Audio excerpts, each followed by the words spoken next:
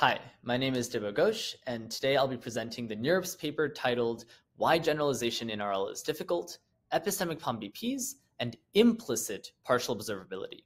This is joint work with collaborators at UC Berkeley and at Princeton University. Now, a lot of works in the last few years have empirically investigated how well RL algorithms generalize. And to summarize them in a nutshell, they don't. This is a little bit surprising, given that we know how generalization works in supervised learning, and that with deep networks, we tend to do it pretty well. And it begs the question, is generalization in RL a fundamentally more difficult problem, or have we just not figured out the empirical details yet? In this talk, I'm going to try to convince you that generalization actually is a fundamentally more difficult problem. And the cause is a little subtle. It's that when we want to learn RL policies from a limited training set, it implicitly introduces an issue of partial observability. And this completely flips the problem on its head. It changes the types of objectives we need to solve, it changes the algorithms we can use, and it changes the types of policies that can do well. And instead of being able to use our tried and tested RL algorithms, which are based on MDP objectives and the Markovian policies they learn, we need to incorporate aspects of partially observable models, using different algorithms, learning information gathering behaviors, even in environments that a priori are actually fully observable. But before we leap into why this happens, let's get grounded on what we mean by generalization.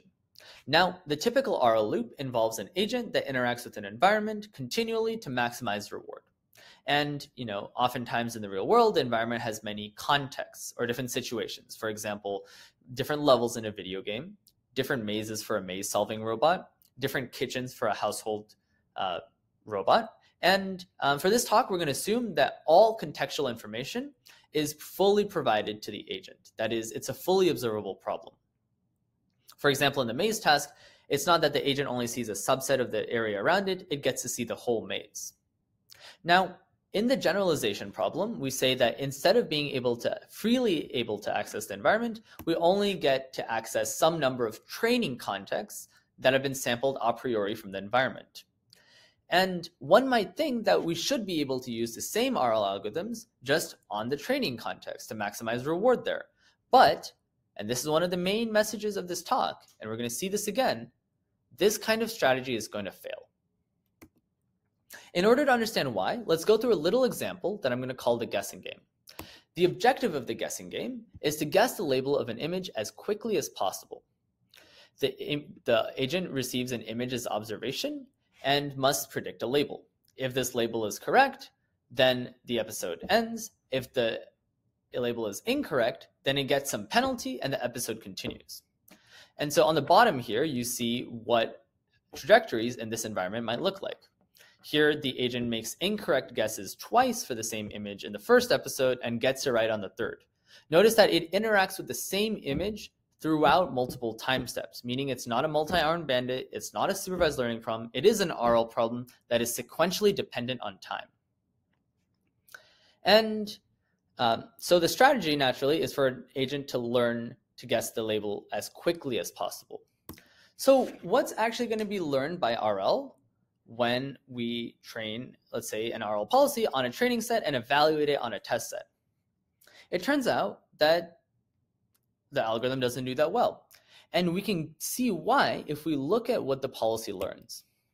The policy learns to deterministically output the same action for any image over and over again, deterministically with 100% chance.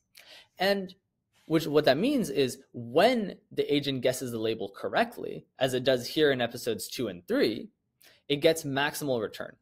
But when it guesses it incorrectly, it makes the same mistake over and over again in the episode, achieving very high negative return. And in some sense, this is to be expected, because when we run an RL algorithm, we optimize an MDP objective, and MDP objectives lead to deterministic Markov policies. That's what's optimal. But we can see in this problem that this is actually very suboptimal.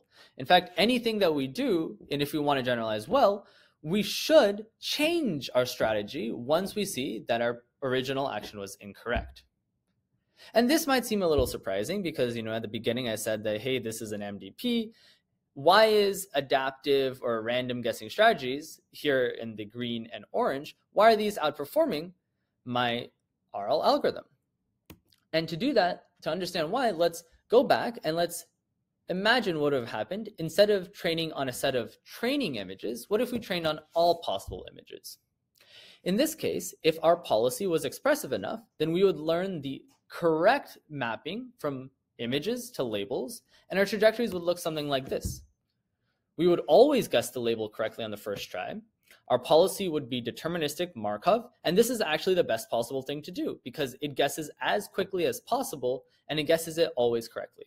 So when we have an infinite set of training contexts, this kind of MDP optimal strategy, which learns a deterministic Markov policy, actually leads to the best possible test time performance. But when we have a limited set of training contexts, when our agent might guess the label incorrectly or there's uncertainty about what the correct label is, then this kind of MDP optimal strategy fails catastrophically in this case, and it's dominated by adaptive and even simple stochastic strategies. What's going on? When we receive the training context from the agent wants to train in some kind of environment. But the issue is that given this limited set of training contexts, the agent can't fully reconstruct what the true environment looked like because there's actually many environments that are consistent with this limited training set of levels. And if the agent focuses on only one of these possible consistent environments, this can lead to potentially low test return. What if the agent picked the wrong consistent environment to be the true environment? Instead, a better strategy for an agent is to come up with a strategy that's going to work well across these different environments. We can formalize this in the Bayesian formulation, just changing notation a little bit. We're going to say that there's some prior on environments, P of M, that the training context that the agent receives corresponds to some kind of Bayesian evidence, and the agent uses this to learn a posterior distribution over environments P of M given D. And what the agent wants to do is it wants to come up with a strategy that works well across these different environments. This isn't anything new. This is true in Bayesian supervised learning as well. But what's going to be special is how exactly and what exactly it takes to do well across this posterior distribution over environments. Turns out that the strategies needed are much more complicated than in supervised learning or cost-sensitive learning. And we can formalize this using the epistemic POMDP, which captures the intuition that the agent knows that it's in one of these consistent environments, but doesn't know which one. Yet it would like to do well and receive high return. What's going to happen is that each episode, a new environment from this posterior distribution is going to be sampled, and the agent has to interact with it. Notably, the agent doesn't know which environment it's being asked to interact with. It doesn't know if it's in the purple one, the red one, or the navy one. Once the episode ends, we're going to do it again, a second time. Sample a new environment and rinse and repeat the process over and over again. So the agent needs to come up with a strategy that's going to work well across all of these different environments. Why are we talking about the epistemic POMDP?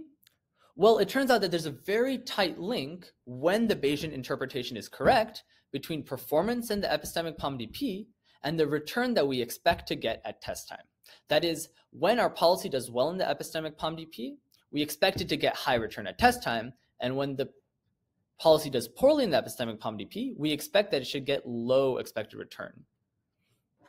And taking this logic to the extreme, it means that the optimal policy for generalizing, the Bayes optimal policy for maximizing generalization performance, actually corresponds to acting optimally in this partially observed MDP. Let's make this concrete, and so we understand what these different posterior distribution looks like, what the epistemic POMDP looks like, back in the guessing game.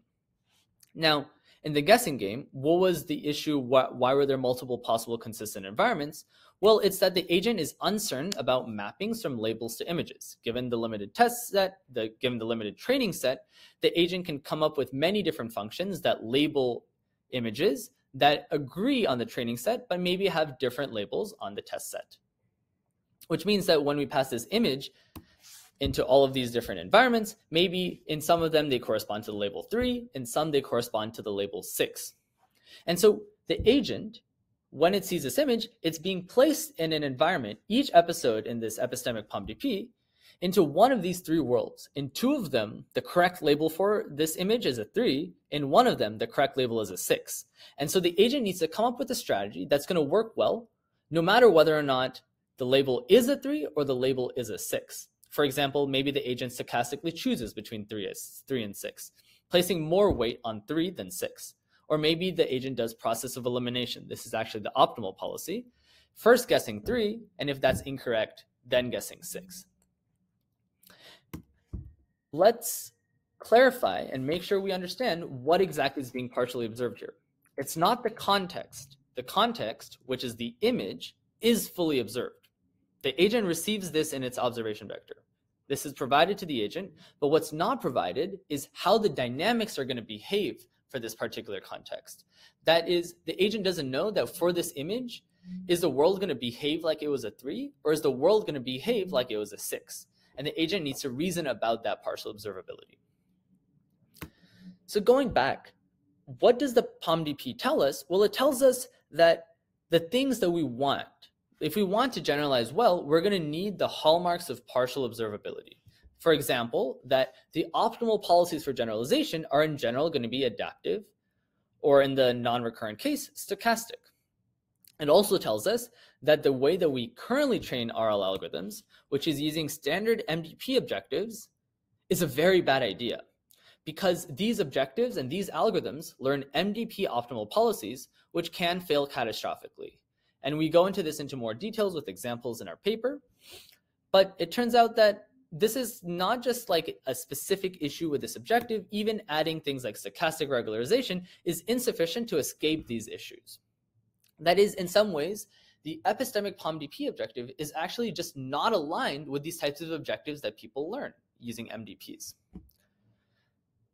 If our current RL algorithms aren't doing the right thing, what should we do instead?